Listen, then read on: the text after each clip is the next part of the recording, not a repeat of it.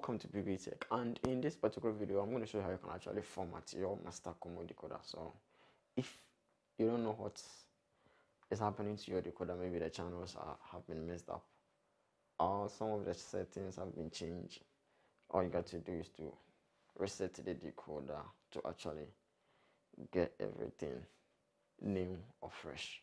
So all you got to do is to pick up your remote. You press on the menu button on the remote, and here you look for installation. All right, so installation, and then you come to the factory reset.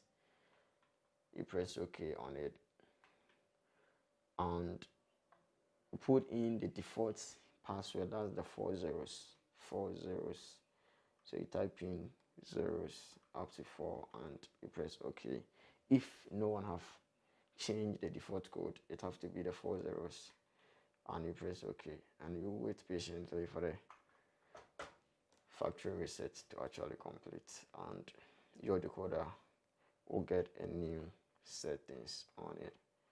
All right, so that's it.